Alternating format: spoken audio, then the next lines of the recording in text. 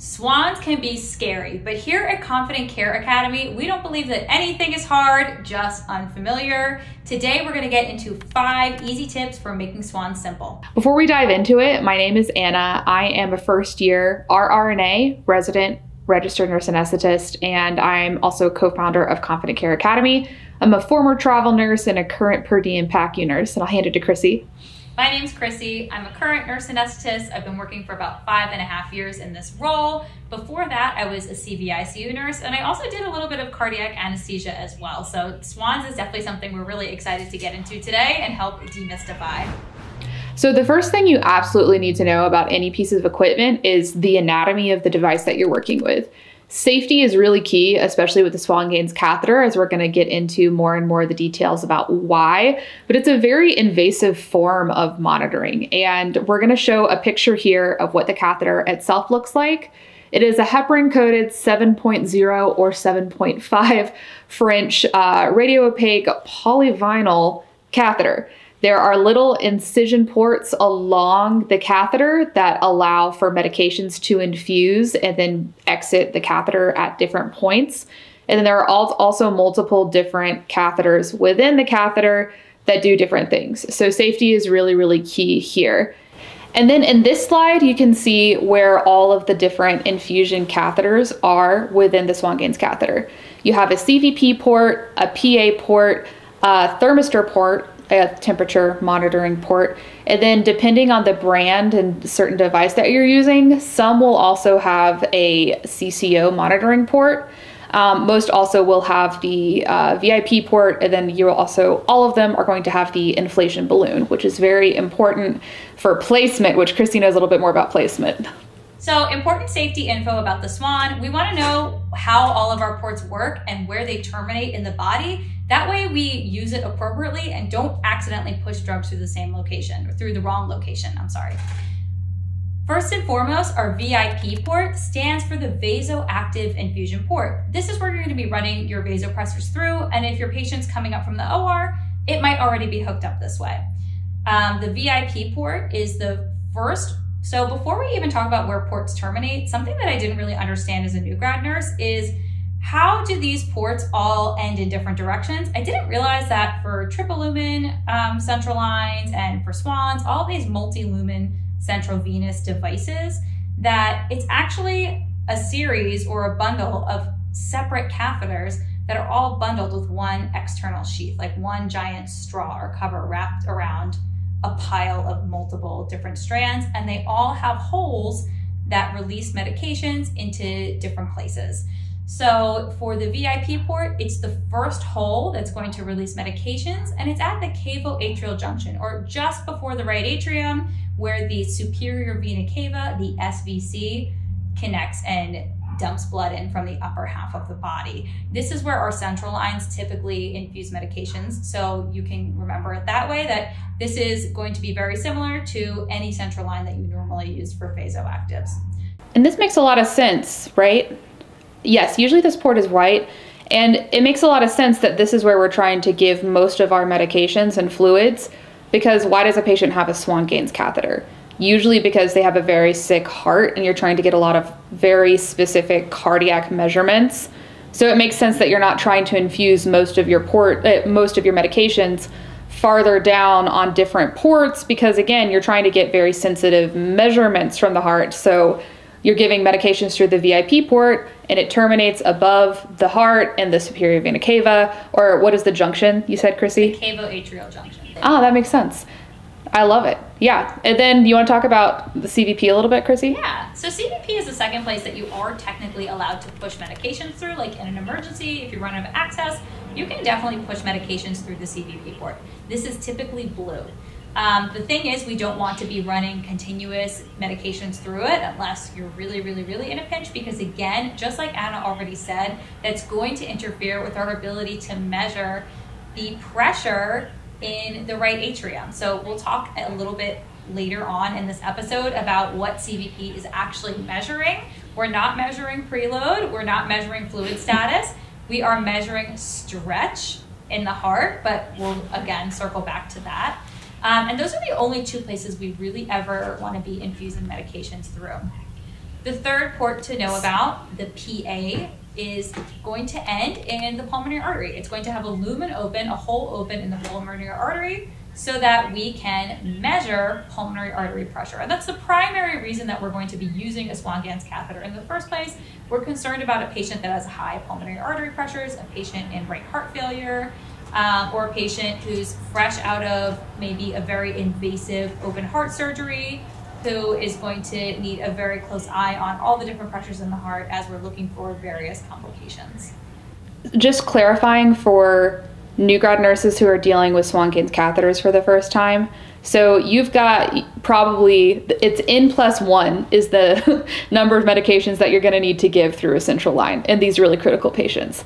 So when you're thinking about what meds go where, okay, if you have extended release vancomycin that's going to go in over 5 hours, you're not going to choose to give that medication through the CVP in a patient where you are trying to get really accurate cardiac numbers every hour. You're going to try to get a peripheral IV for the extended release Zosyn or vancomycin, and then you can give something that's like very short, like maybe a calcium gluconate through a CVP if it's like less than 30 minutes, or ideally even like a push situation. So just kind of like starting to think about as a new grad, like, okay, well, like what, or as a new cardiac nurse, like what am I going to use which lines for, and how am I going to get all my medications in a way that's going to like be the best for the patient and for the team, so that we can get the numbers that we're looking for. And then now we're moving on to the next thing. Yeah. No, I love it. That was perfect. That was great. Yeah. And again, like just reinforcing what you said, figuring that out in the beginning of your shift and setting yourself up for success by planning peripherals early. Like you notice this when you do your AM assessment or change of shift assessment. You can, go through your first med pass, your assessment, get your charting done. This second you finally have downtime, like you should be working on getting that peripheral or figuring out a plan or something like that earlier on in the shift, so you don't get caught in a pinch later in the day. This really circles back to one of our earliest lectures about being new in the ICU and time management. So go back and check out that podcast episode if you haven't heard it yet, because we really talk about planning your day as an ICU nurse, and then you want to be looking ahead and never playing catch up, just kind of putting out fires, because this was predictable. You have a ton of medications and you need to get an additional peripheral IV. A quick assessment would have told you that, instead of suddenly it's 10:30 a.m. and you've got 3 medications that are late and you're scrambling trying to find the ultrasound guided IV nurse because you're not certified to do it yet. So go back and check out that episode. I think that's really good. A review for really everybody is just like how to manage your day. I love it. Yeah, absolutely. And that was probably one of the hardest things for me to learn as a new grad nurse. Yeah, it's hard. The next thing that you guys should know about, especially for safety, is the inflation lumen, the balloon on the Swan-Ganz catheter. So we use this term a lot called floating a swan. Floating a swan means that we are inflating a balloon at the end of it, and we are advancing it through the neck, all the way into the right atrium, all the way into the right ventricle, all the way down into the pulmonary artery, and it's going to end. It's going to end in the PA, right? And once we're in the spot that we're happy with, we take down the balloon. We never want to leave the balloon inflated, because that can get wedged, stuck into the PA, herniate the pulmonary artery, cause ischemia to it. It could even rupture it if it gets shoved in too far. This could kill your patient. So we use it to advance the catheter, and we also use it to get pulmonary artery wedge pressures, PAOP. Pulmonary artery occlusion pressure is the other word for it. So it might be called a wedge, a PAOP. Both those terms are... It's either occlusion or wedge. Yeah, it means the same thing. Yeah. But so the point is that like that balloon can cause harm to the patient. So we want to know how to use it. There should always be a syringe attached to it that comes with the Swan kit. It's a special syringe that has a maximum amount of air that you can give. So you're never hooking up a 10 ml syringe.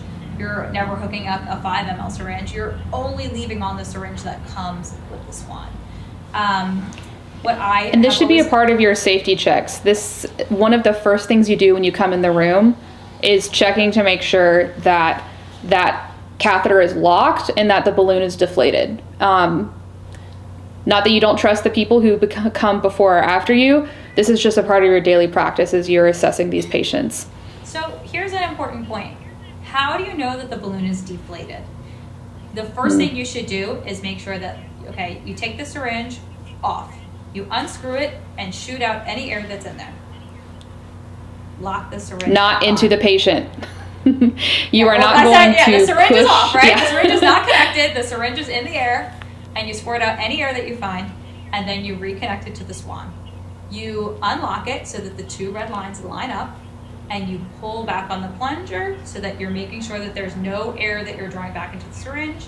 While it's pulled back, you lock it again. Voila, there's no air in your balloon. There's two trains of thought and two philosophies on this, and it's kind of funny because anesthesia and nursing have like opposite philosophies typically. So in anesthesia, a lot of times to signify that there's no air in the Swan, they like to leave the air in the syringe because a lot of times we're constantly adjusting the Swan. We're inflating the balloon, we're advancing it, we're deflating the balloon, we're pulling it back. So to tell the person who's taking over for me or giving me a break or to remind myself that the balloon is down, we leave the air in the syringe and lock it.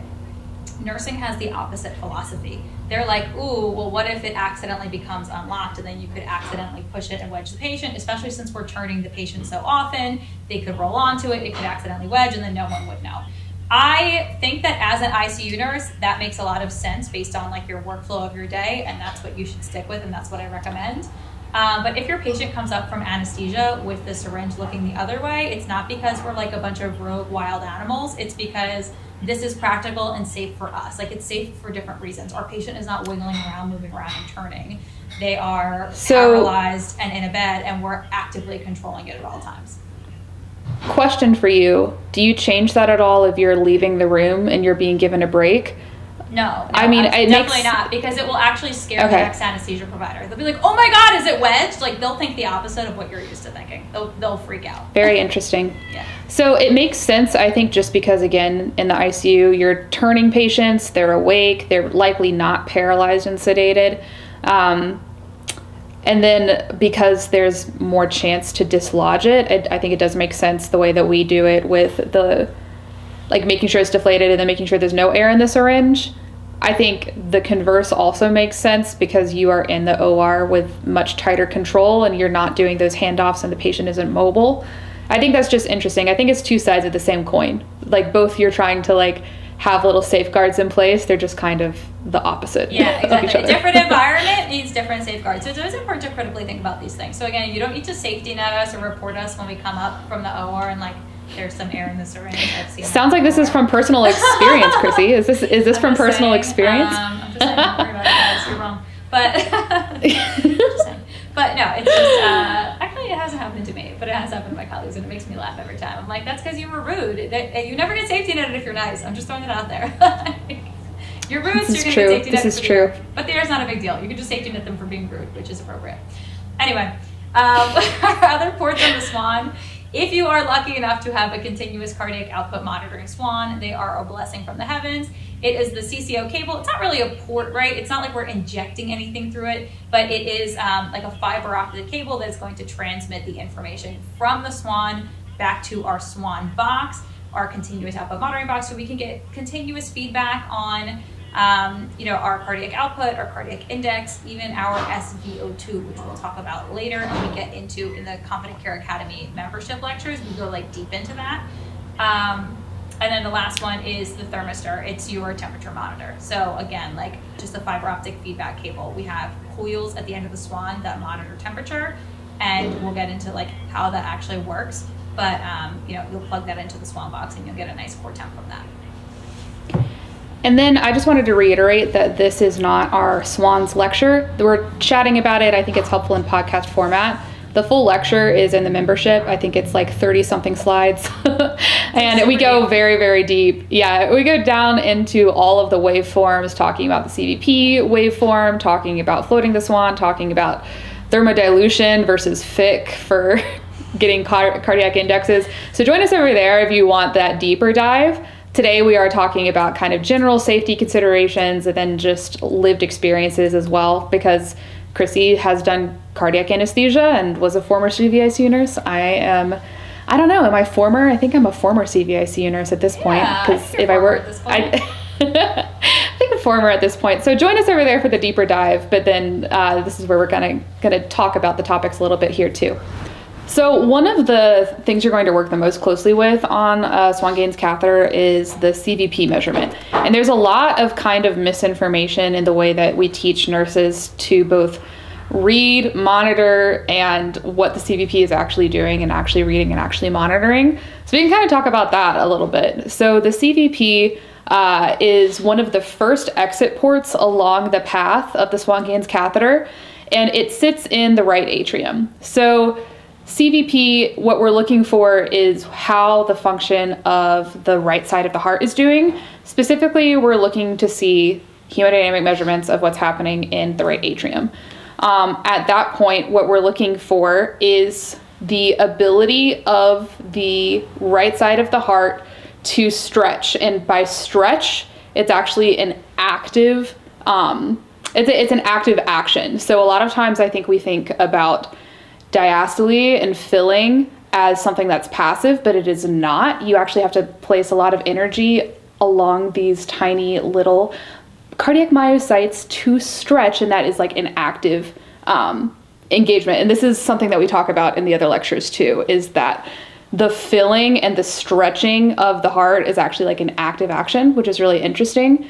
So then when we're looking at CVP, what we're looking at is the ability of the right atrium to stretch, which is related but not the same thing as preload, which I think that's something that's not always communicated very well. A lot of times you hear, even in cardiac ICUs, oh, their CVP's low, they're dry, meaning that they're trying to chase a CVP with fluid, which is not something that is, no, we're not going to do that. It's too normal. Let's put them into a little bit of heart failure so that it makes me feel better, so it matches the rest of our patient population who all has heart failure. Like, no! And then you have to diurese it all off later. So even in the cardiac ICU that I was trained at, we had older nurses who would say like things along the lines of like, oh, well, extra squeezes, like extra fluid boluses, those are free, don't chart those. Do not do that in cardiac patients. We over resuscitate. Fluids are not benign, and then making your numbers, like making your CVP look higher, is actually going to hurt most of these patients because they are all there because they needed open heart surgery. Like, none of these people have a healthy heart. Do not give them too many fluids because you will make the whole situation worse, so they're going to be chasing that and diuresing for days to weeks later. So do not give too much fluid. So I was also taught the same thing. I was always taught to document half of the fluid I gave, and I'm like horrified. Half? And like claim half. And I'm like, what? That's awful. Like, we gave those patients so much fluid, and then they all needed so much diuresis later, and I'm like, I'm just horrified at the whole thing. Anyway, but and this really starts with nursing. Like, this is a nursing education thing, and this is a nursing education flaw. Because if the team doesn't know that nursing is giving, if the medical team and the APP team doesn't know that nursing is giving twice the fluids that they're telling the team, that doesn't give them the opportunity to work together, and fluids are not going to fix it's not going to fix failure. It's actually going to make it way worse. But, yeah, very true. So don't give extracurricular fluids, and document everything that you get and talk about these things. And CVP is not the same as preload. Okay, so going like a little bit more. Another back to CVP that I learned was, what's a normal CVP? In CVICUs, a lot of times we'll be like, oh, normal CVP is like 7 to 10. They'll say like 8 to 12. Yeah, you get a range like that. Like, no, that's literally not a normal CVP. A normal CVP is like 0 to 6. So we're just used to seeing, like, that is something that's like, quote unquote, normal to us, because all of our patients, their hearts are a little messed up. And we're also typically measuring it on patients who have positive pressure ventilation, right? So extra increased intrathoracic pressure from positive pressure ventilation, from PEEP that we're giving, plus them having like a little bit of a sick heart at baseline, means that our patient population, we tend to see CVPs in that like 7 to 10, 8 to 12 range. But that's not normal, and it's definitely not a number we should strive for or try to chase. Like, that is just like so far off from the truth. It like makes my head want to spin. It's not a measure of perfusion. It's not a measure of perfusion at all. So like, what are some things that like affect CVP? Like, what are other things that CVP could measure, right? Like, let's give you some tangibles so that we're not just confusing you more. So it's a measure of the right atrial pressure, right? The pressure in the right atrium. So what are things that can affect that? Yes, preload, the amount, like the patient's fluid status, the patient's vascular tone, right? If you have a completely vasodilated patient in shock, they lose their preload because there's no more squeeze bringing the fluid back to the heart, right? So it has an indirect, it's indirectly affected by intravascular fluid tone. Fluid volume. It's indirectly affected by venous capacitance. It's an indirect result of mean systemic filling pressure. It's an indirect result of any increased intrathoracic pressure. So if you have a patient in ARDS and they're on like 10 a PEEP, 15 a PEEP, or like some like APRV mode or bi-level, and they're getting like really high pressures on the vent in order to recruit those lungs, they have all that extra increased intrathoracic pressure, you can expect to see the CVP go higher. Does that mean that the patient is fluid volume overloaded? No. Does it mean that they have like a ton of extra preload in that scenario? No, it means there's just more pressure there. So these are like all just different things that are affecting it. And it could be a sign of increased intra-abdominal pressure. So you have a patient who was a trauma, they were stabbed in the liver that day, or they just got a liver transplant, or they had an XLAB for ischemic bowel and were worried about abdominal compartment syndrome. They go up to the SICU that night, they happen to have a Swan in for whatever reason. Usually this would be like, I guess, a liver transplant, but again, Swans are getting less and less popular, so you guys are gonna see this less often, but who knows? Maybe your patient that already has a Swan has ischemic gut, right? And then that night they come back up, the belly's closed, and all of a sudden the CVP skyrockets out of nowhere. Your patient might be getting abdominal compartment syndrome. All of a sudden that increased abdominal pressure is being reflected in the right side of the heart. It doesn't mean that all of a sudden your patient's fluid volume overloaded, right? So these are like different ways to think about it. Like there's so many things that go into what the CVP is. Also, if your patient has really severe pulmonary hypertension, that's leading to a backup of like really bad tricuspid regurgitation, right? The valve, the opening and closing, that the piece of tissue that opens and closes and separates the right atrium from the right ventricle. As your pulmonary artery pressure goes up, it's going to be harder to offload the blood from the right side of the heart into the PAs. It's going to get backloaded. It's going to backload into the tricuspid valve. You're going to eventually develop tricuspid regurgitation, or maybe after a heart attack, a muscle that controls that valve, a papillary muscle ruptures, and you get wide open tricuspid regurgitation. Now blood is flowing backwards into the right atrium. Your CVP is going to be up. So these are like all different things that can affect that number. Whew. And I think the big picture that we're trying to get critical care nurses to think about is just that it's all connected. And I think we very much teach nursing school in a very isolated way, like you're doing your cardiac month and then you're doing your respiratory month. But I don't think that I really understood that when a patient goes into MODS, like multi-system organ failure, that you progress from like left-sided heart failure, you end up with poor AV, you end up with poor lung function, and then the blood is not able to do gas exchange very well, and then you end up with right-sided heart failure, and then that backs up, and then you end up with liver congestion, and then you end up with wild blood sugar swings, and then your kidneys. So like, I think the picture that it's really helpful for new grads to do is to actually like sit down and to draw things out and then to see what might affect what measurement. Because that's really what the SWAN is there for. It tells us a lot about the left side and the right side of the heart. And that is really helpful for new grads. And I think for just like all critical care nurses to be able to try to visualize what's happening. And really not just ICU nurses and not just critical care nurses, but also like people who are looking to apply to CRNA school. You're going to get some questions about a Swan-Ganz catheter. Even if you're not a CVICU nurse, you're probably going to get a question about a CVP waveform. So it's really good to draw it out. Like, even if you're not a CVICU nurse or a CCU nurse, you are still monitoring CVP in a lot of your patients through the central line, like your triple lemons. A lot of people are still transducing a CVP off of that. So it's still important to understand, like, this is not what we're going to guide our fluid resuscitation by. Should be the take-home point. And like, you know, arrhythmias, again, valve regurgitation, pulmonary hypertension, increased intrathoracic pressure. There's like a million things that can cause changes in your CVP. So when you see an acute change in your CVP or a really, really high CVP, instead of just thinking it must be catheter error, think about the things it could be and talk it through with the team. You might find that you'll learn a lot.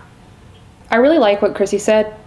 Definitely talk with the team. I remember one of our cardiac anesthesiologists, who was one of the intensivists at the first staff nursing job that I was at, who are my favorite type of intensivist, by the way. I'm also partial. I am a little biased because I'm on the anesthesia track myself, but I just think that a lot of them really have a heart for teaching, and they're also very, very good at pain control, sedation, and then also hemodynamic management, because they are the triple whammy. An anesthesiologist, which is, it's so good. But I remember being a new grad and then talking to my intensivist, who was a cardiac anesthesiologist, about a patient who was progressing into some pretty severe right-sided heart failure. And then he just walked me through the steps of what we might expect, and then gave me time to think about it before I would give an answer. And like giving space as a learner to be able to kind of reason through what happens in the heart was, I'll never forget that. Like it's like 3 years later now, and I remember that he was kind and took the time to like walk through the steps of profound right-sided heart failure with me. That sort of thing is so interesting because, again, with the heart, it's a pump. Like you can figure out what's happening if you draw it out or if you can mentally picture it. And that's why we're using the Swan-Ganz catheter, is to really get a lot of information about the heart, which, Chrissy, do you want to talk about more information? Other things that you can find out? So what we told you we're going to do like 5 tips to make swans easy, right? Our first tip was like safety. Like don't push drugs to the wrong place. Don't accidentally wedge the balloon. Cool. We got that. All right. Second thing was like understanding the CVP. Don't use it to like over resuscitate your patient. Cool. Number 3, understand the PA waveform. What is the point of the PA waveform? Understand why we're doing it. And just like keep in mind some safety tips when if you are asked to wedge the patient. Some places only providers wedge patients.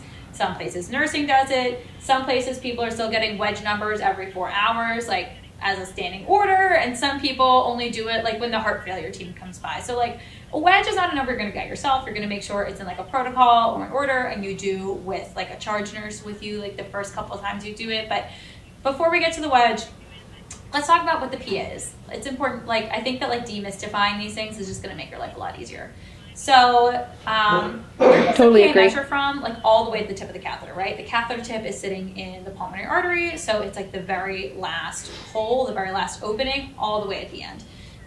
It's going to, again, it's chilling in the pulmonary artery. And what's interesting, I don't think I really understood this like until, I don't know, I guess I just like never thought about it before when I was a nurse, or maybe I did and I forgot and then I relearned it, who knows. But there's no valves in between the pulmonary artery and the left atrium. Like the pulmonary artery receives blood from the right side of the heart, and then it brings blood into the lungs, and then the lungs feed the blood into the pulmonary veins, and then they just dump everything into the left atrium of the heart. So during left ventricular diastole, when the mitral valve opens, what's the mitral valve? It's the little piece of tissue that separates the left atrium from the left ventricle. When that flap is open, you get a direct look at the filling pressures of the left ventricle, in theory, unless something really funky is going on with like the heart's anatomy. So we can look at the PA diastolic pressure, the pressure during diastole, and know what the left ventricular filling pressures are. So this gives us really similar information to what we get on the right side of the heart. It's going to tell us if there's something severely wrong, if we're having an acute episode of CHF, like if all of a sudden the LV is like not able to pump, the pressures go really, really high, the fluid's not getting out, like that's like a nice clue for us. Most of the time, again, we're usually using the PA to measure the pulmonary artery pressure itself. A lot of our cardiac surgery patients, our lung transplant patients, they have pulmonary hypertension. Sometimes it's idiopathic, sometimes it's caused by their heart failure. Sometimes it's like a primary disease process. There's like lots of different causes for it. Our heart transplant patients, this is like a really important number to look at. But for whatever reasons, you know, we get into measuring this number, it's important to control. If your patient comes out of heart surgery and they have really high PA pressures, they're going to cause right-sided heart failure. A lot of times it's hard to give adequate protection to the right side of the heart when we're on bypass. We try to arrest the heart, that's like a whole nother lecture, but we try to arrest the heart during open heart surgery in order to decrease oxygen consumption. but it's a little bit harder to fully arrest the right side of the heart than the left. And so the right side of the heart tends to take a little bit of a hit because it will be using up a little bit more oxygen and get a little bit more ischemia. So oftentimes it's stunned, and we need to give the right heart a lot of support when we come off of bypass and we freshly bring up the patient to the ICU. So this is like a big reason why PA catheters still live on, even though, the non-invasives are claimed to be just as good. If you work in a center that has very high acuity open heart surgery patients, it's going to be, I think we're all very afraid to step away from that level of detail because those small changes can give us really early warning signs of if something's going down with your fresh CABG, with your heart transplant patient, with your fresh mitral valve, tricuspid valve repair patient. So these are like little clues that can really mean the difference between life and death. So I think we're all a little bit afraid to give up that control. Which really brings us to the next tip, which is talking about cardiac output and cardiac index, and then why the Swan is sometimes it's still used at these large tertiary centers. And it's like we talked about, and then we talked about this in the lecture as well, there's mixed evidence about utilizing Swan-Ganz catheters / pulmonary artery catheters, but it's difficult to differentiate because, again, certain patient populations only end up at certain centers, and then these patients are much, much, much sicker. They're likely to have more adverse outcomes. So it's difficult to separate and tease out differences in outcomes in acutely ill patients. And we talked about this a little bit in the vasopressin lecture as well. There, people will hotly debate giving only 0.04 units of vasopressin, which is not weight-based, which is interesting. And then it's also typically at least a second-line agent, which again is just difficult to differentiate outcomes in really critically ill patients. Or even a third line. Like, so let me randomize this almost dead person with this other almost dead person at this slight dosage difference and see like who did better. Oh, well, like, they did a little bit better. It's very hard to study. Okay, like, what does that mean? That's very difficult because, again, at what point are they randomized into receiving versus not receiving? Is it ethical to withhold a third-line agent in a patient who is heading into MODS? It's difficult to study critically ill patients, and I think some of that is at play with Swan-Ganz catheters because patients who are, again, sick enough to be receiving a heart transplant or a multivessel CABG plus multiple valves, it's difficult to say. Some of the research is kind of muddy, but they're critically ill patients. But that does get into Swan-Ganz catheters. Tip number 4, understanding what we're looking at in terms of cardiac index and cardiac output. And then also mixed venous blood gases. And we talk about this much more in depth in the lecture, but I do think this is one of the most interesting parts about utilizing this piece of equipment is the cardiac index measuring and the mixed venous gases and what that tells us about the heart. Because I think this is so interesting. Do you want to take this one away, Anna? Yeah, sure. So cardiac output is stroke volume times heart rate. However, that doesn't take into account body surface area or the size of the patient. So we usually use cardiac index, which is the same calculation, but it's taking into account body surface area for the patient, so it's more accurate. We want it to be greater than 2.3 in every patient, but in these really, really sick cardiac patients, we're really shooting oftentimes for just greater than 2. This is going to be physician specific, it's going to be center specific, but broadly speaking, you're looking for a cardiac index of greater than at least 2 before you're going to come down on inotropic support for patients. So we talk about this really in depth in the lecture, the difference between a VBG and a mixed venous blood gas and what that tells us. Something that I learned when I was writing some of these slides is that when you're drawing a VBG from the CVP port inside of the Swan-Ganz catheter, is that it's more reflective of the venous return to the body from the head and neck and less reflective of how much oxygen the body is extracting systemically. So I think that's really interesting that if you're pulling from the RA, then it's not necessarily reflective of like, the kidneys and like skeletal muscle and all this other stuff. So that's really interesting.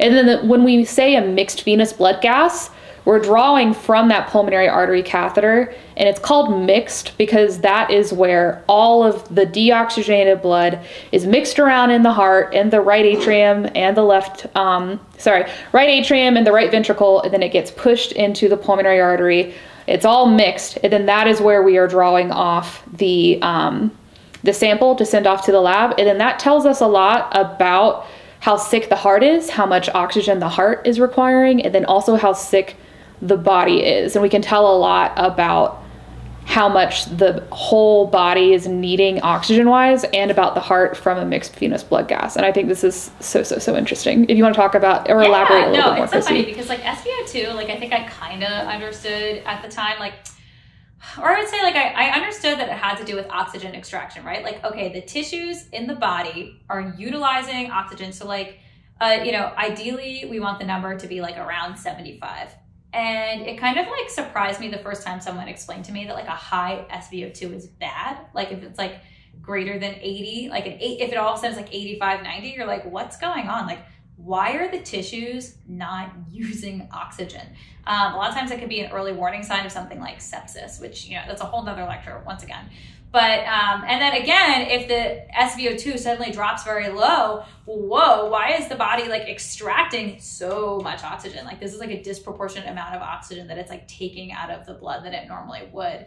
And that's a sign that cardiac output is not meeting your tissue demands. Our body is able to compensate for that by extracting more oxygen. So when we're measuring a mixed venous blood gas, in order to get this number, we're looking and seeing if like cardiac output is meeting tissue demands. That's like the main goal of this.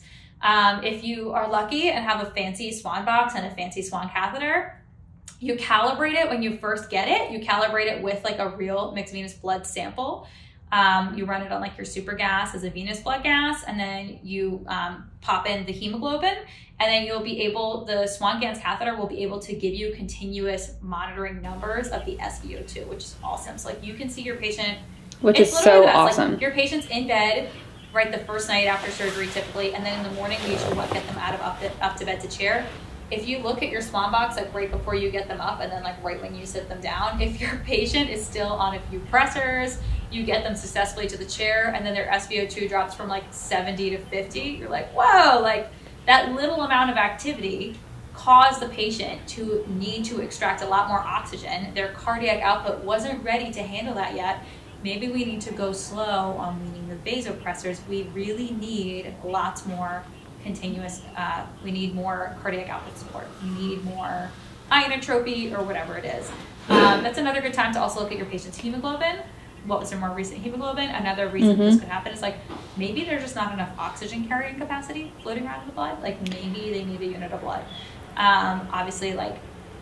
Which again, LR doesn't carry oxygen. We get these big crystalloid resuscitations in patients like this, like their hemoglobin's 7, and we're like, well, based on that one study, that one time, like 7 should be our transfusion threshold cutoff, but like, well, maybe in some patients, like they do need a unit of blood, right? Like guidelines are great, but we should always, they never supersede clinical judgment. Look at the patient. What's going on with the patient. So if your patient's SVO2 is dropping when they get out of bed to chair, this is something to talk to the team about and saying like, hey, do you think we need to like, hey, their hemoglobin's like 7.8 and their SVO2 drops getting out of bed and I can't wean the epi off. Like, I really liked the way that I was taught to think about weaning inotropic support after cardiac surgery for patients. And it's all about forward flow. Is the heart squeezing hard enough to give the body all of the oxygen and blood that it needs? And then what are the signs of perfusion? So I was taught as I'm coming down off of my dobutamine or my epinephrine, and we have lots of lectures in the pharmacology library. Go check those lectures out. We'll have them linked up here if you're watching the video version of this. But so a couple of the Swan-Ganz catheter measurements that you're using in constellation with all of the other things that are happening are you're looking at your cardiac index. So is your cardiac index greater than like 2.2? And is your mixed venous blood gas greater than like 65 or 70? Like usually like you're shooting for like greater than 65 or 70, but if they're really sick, it might be lower than that. So if you come down on your epinephrine and your cardiac index remains solid and your mixed venous blood gas stays solid, and they're making urine and their cap refill is good and they look like they're perfusing clinically, because it's not all just numbers, you're not just chasing numbers, you're actually looking at the patient. That's telling you a lot, exactly. Or are they cold, pale, and clammy, right? So you're gonna wait as you're like if you have a Swan-Ganz catheter, use it. And what is it telling you? It's telling you how the forward flow is. It's telling you about all of the pressures within the heart. It's telling you indirectly about afterload, indirectly about preload, and also pretty directly in the form of the mixed venous blood gas, oxygen extraction and demand by the body, which is awesome. So then you can use that to guide coming down off of your vasopressors, which is something that nurses do, which is really cool that that's in our scope of practice. I think that that's really interesting to use all of these tools at your disposal. And why does the hemoglobin matter? We talk about this in the lecture, but there's a calculation to calculate cardiac index, and it's, if you're using your CCO, then it's automatically done for you, but you can also do it by FIC. And then this talks about like the AA like gradient, I believe, your hemoglobin carrying capacity, and like the size of the patient. It's like a whole long calculation that you can plug it in, but you do need to know the patient's hemoglobin in order to get an accurate cardiac index. And that's something that we do care about in this patient population. You can check out the lecture for more. That's deeper than we're going to go here. By the way, like coming in January, the FIC equation kind of like rears its ugly head again in the respiratory physiology lecture coming up. I'm like, much to my like dismay, I was like, oh my god, I can't believe I have to do this again, but you know, here we are. So don't worry, lots of, we can never escape cardiac. Anyway, so all right, so this brings us to our fifth and final demystifying swan tips, and this is, you might be asked to help insert a swan, and you're definitely going to be asked if you're in a CVICU or CCU to remove swans. So how do you assist with floating swans safely, and how do you remove them safely? These are like, you know, one of like the things that I think we emphasize the least, and yet it's so important. It's actually high risk too. When you're floating like a swan, they're just like they're like, oh, you can pull the swan, right? And you're like, it might be a traveler who's actually not signed off on that, and then if the balloon is inflated. Anyway, there's some nursing safety things here that we're gonna just go over to help set you up for success. Yeah, maybe let's talk about pulling the swan before we talk about inserting the swan, because pulling the swan is super common, right? Like you wean them off pressors, and like they look great, and they're making urine, and everybody's happy, and they're talking, and they're eating breakfast. Like great, pull the swan, send them to the step-down unit, right? So first things first, like Anna already alluded to, we want to make sure the balloon's down. How do we make sure the balloon's down? You're going to make sure that it is unlocked. You're going to line up the little red arrows. You're going to pull back on the plunger. Make sure you lock it again. Everybody's happy. Okay, balloon's down. You want your patient in bed for this, because even though most times we have the cordis that has that we float the swan through, it has like a little valve in it so that as soon as you pull out the swan, it like closes so that air can't get entrained. It's still just good practice to have the patient laying in bed when you're pulling any sort of central line out of the neck, just in case something funky happens. We don't want air to entrain into the patient. When you're pulling central lines, similar concept. Some people put the bed in Trendelenburg. Some people have the patient either blow out or hum, and that way we don't accidentally entrain air when we're like exposing giant holes in the neck.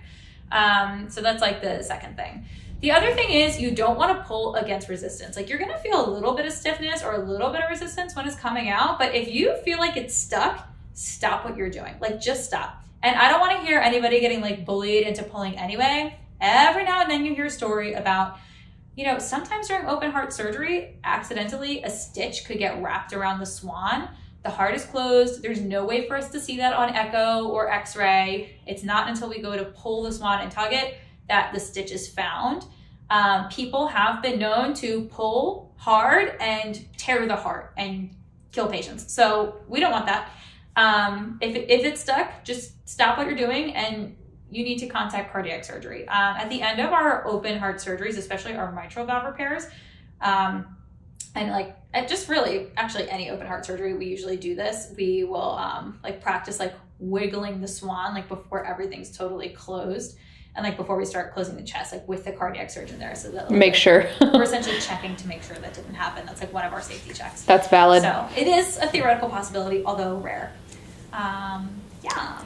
So yeah. Do you want me to go into floating the swan? Yeah, so pulling or floating. Yeah, sure. So floating, when you're floating a swan, you are probably going to want to check with a charge nurse, because you don't want to do a procedure like this with a provider by yourself. So just word to the wise, every time you're doing something and it's the first time you've ever done it, just bring someone else in there. You don't ever want to be alone. Like, there's no reason. You don't become a better nurse by doing things solo. You actually become a better nurse by learning from other people who have done things many times before. So your first couple times, just grab someone else to have them in the room with you. You're going to want to grab 3 pressure cables. You're going to have one for the PA waveform, one for the art line waveform, one for the CVP waveform. It will also depends if they're also placing an art line at the time. Either way, whatever, you're going to grab a couple pressure cables, and then you're going to prime the bag, which we'll have guidance on that. I think we have in the hemodynamics lecture. You can check out the hemodynamics lecture for all of that fun stuff. But then as you are helping in the CCA membership, yes, that's in the membership, that lecture. And so the provider is going to place and float the Swan. As they are floating the Swan-Ganz catheter, they're probably going to ask you for help because they are essentially threading this long catheter. It's like 110 centimeters, or centimeters, right? 110 centimeters. They are threading it through the heart, and they are using you to go up and down with the balloon. So you want to be very good at closed loop communication with this. So they're going to say something along the lines of balloon up or inflate, or however they say it, and then you want to repeat that verbatim back to them. Balloon is up or balloon is inflated. You're using really tight closed loop communication here because safety is really important, especially during this procedure. Again, because it's kind of high risk. Like, patient's really sick if they need it at baseline, and there is a risk for causing injury to the heart. So you want to make sure you're using closed loop communication. Like, one quick thing yes. I want to add in here is okay, so as a nurse, why does it matter? Why is the balloon inflated on the way in and deflate? Why are we inflating and deflating the balloon? We inflate the balloon on the way in so that it allows us to pass through valves. We're gently pushing open the tricuspid valve so we can float between the right atrium and the right ventricle. And then again, to get into our RV outflow tract and into our pulmonary artery, we cross the pulmonary valve. So we cross 2 valves. And so having the balloon open kind of allows us to gently push those tract doors open, right? But you can imagine if sometimes the Swan gets coiled, it kind of starts to tie itself in a knot, it gets lost in the right ventricle a little bit, or it doesn't really quite get to where we want it to go on the first try. So we need to pull back. We need to withdraw the catheter. That way we don't loop it in a full knot. Whenever we're pulling back, we need the balloon down, because if you pull a balloon against a closed valve backwards, you're going to damage the valve. The valve is supposed to open in one direction only, not 2 directions, right? So you don't want to tear that tissue. So it's really important for us to trust the person who's inflating the syringe for us and know that they hear us and repeat back to us what they're doing.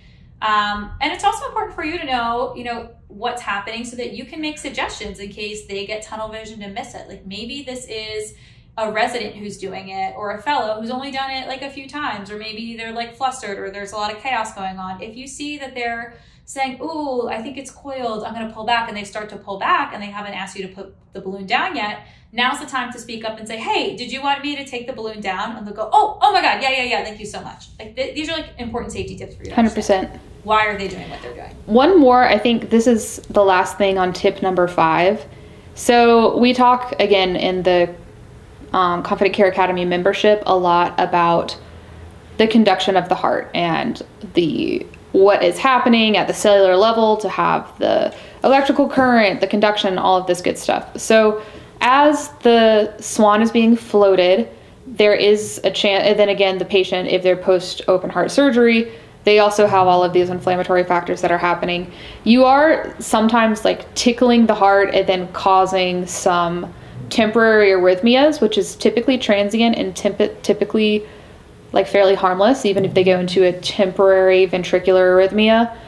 But Chrissy was really good at explaining why, if they have an AV block, you do need to be more careful and just be watchful as you're placing the Swan. If you want to talk about that a little bit more, Chrissy. Yeah, sure. So mostly what you'll see when we're in the right ventricle, you'll almost always see a couple runs of VTAC. You'll see a 5-beat run of VTAC, a 10-beat run of VTAC, and again, super transient, like Anna said.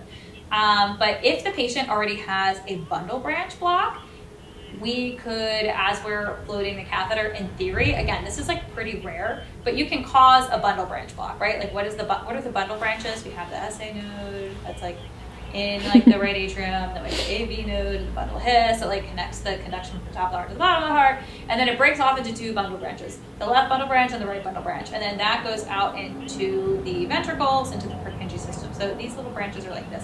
When you are floating through this area, we could, in theory, cause some damage and cause a bundle branch block. And if your patient already has a bundle branch block, so let me think about this for a second. So we could cause a right bundle branch block. And if your patient already has a left bundle branch block, a bundle branch block on the opposite side, you now have both fascicles blocked. You now are going to develop a complete heart block, or you're at very high risk for developing a complete heart block, because there is no longer communication between the top of the heart and the bottom of the heart. So for this reason, we should have Zoll pads in the room. My personal opinion, I don't think you need to bring in the code card. I don't think you have to have them on the patient like hooked up, unless maybe again the patient already has a bundle branch block in place. Like that might be an exception to the rule. But you know, just know where they are, have them in the room, and have like a charge nurse and like some senior nurses around, like know the procedure that you're doing, so like when you need help, it's there for you. But you want to be prepared for that. We're not so much freaking out over the 5-beat run of VTAC because it almost never really results in anything. But like being aware that we can cause some new bundle branch blocks is like the safety factor to be aware of. Very key. And then you'll just get an x-ray also after to confirm placement, even though you already wedged. You always want to make sure that you order, or that the provider team has ordered an x-ray. And then now you know almost everything except waveforms and tamponade, all of which we get into in the main lecture. So if you want more, check out the main lecture. But this was really fun, I think, to kind of casually talk about and demystify and give some tips about just a pretty scary, invasive piece of equipment, and just talking about it more. I think the more education, the better, you know? If you found this video helpful, please like and subscribe so that we can bring you more of these. If you want to know more about Swan-Ganz catheters specifically, like Anna said, definitely check out the Confident Care Academy membership. Our website is linked below. It's also in our profile. It's confidentcareacademy.com. There you're going to get a lot more information about SVO2 and pictures of the different waveforms and what happens when the patients go into different arrhythmias as well. You can also follow our podcast and rate our podcast. Give it 5 stars on all podcast platforms. And please comment what you would like for us to talk about next time. We're excited to do these hopefully weekly deep dives into all of these different nursing topics, and we're so excited to get started in 2023. Thanks for your support.